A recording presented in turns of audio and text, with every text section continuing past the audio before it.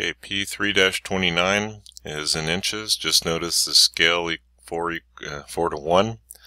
That really doesn't affect us as far as size, so we can ignore those. We're going to the dimensions that were given. Looking at this place, I can generate the cylinder, and then we'll create some notches, and so we'll end up with a couple, 2 or 3 features here. Alright, so we're going to open up our inch template, and I'll open up a sketch on the front plane.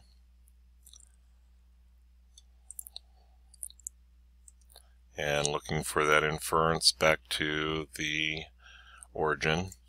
So when those yellow boxes pop up, a lot of times it's just a glance to make sure that it is able to add that relation. And then just real quick, if I come back to the center, I'll see that coincident, which was the symbol that was in the yellow box. Alright, so for the cylinder then, we're going to extrude. I want it to go the other way, mainly because the geometry is going to kind of stack up that way. And we have a distance of 2 inch 750 thousandths. Alright, so opening up the sketch on the front, we have a vertical line bisecting the part, and then I'm going to go and stay with the center rectangle, and it is 1/2 inch. So 0.25 and 0.25. Don't see any reason to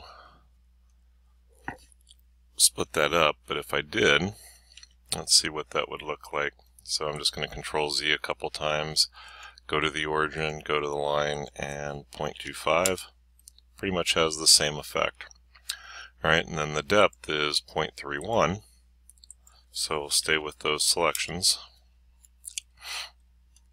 And then now I have to, let's see, this is going 1.13 deep.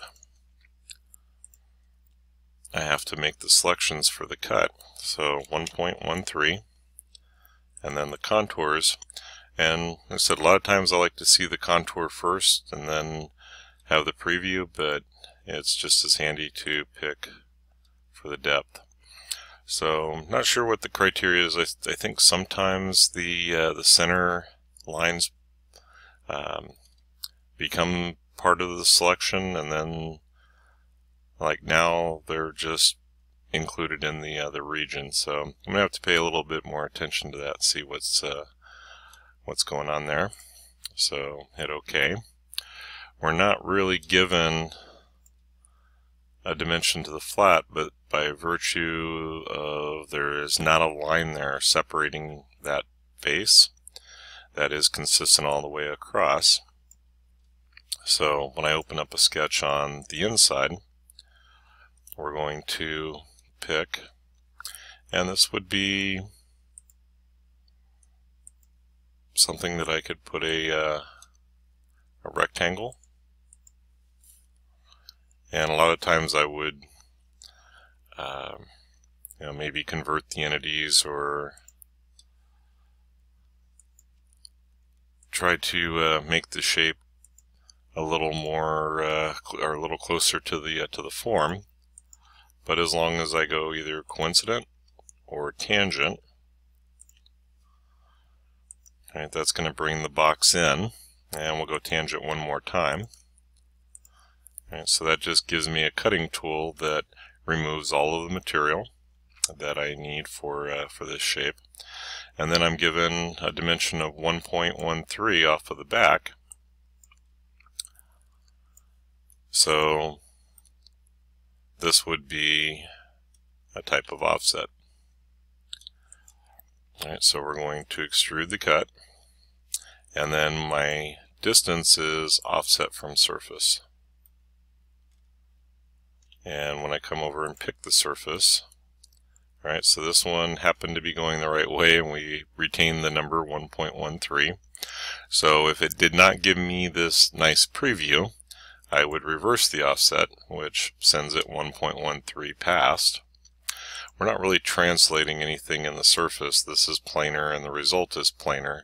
But if this had some curvature or dome to it and we wanted this to follow the curvature, then we could translate.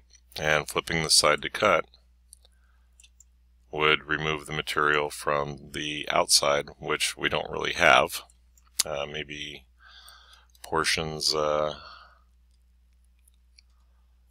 over here, and we're not really worried about the rest of these, so go ahead and hit OK, have our shape. Alright, so ready to save this one.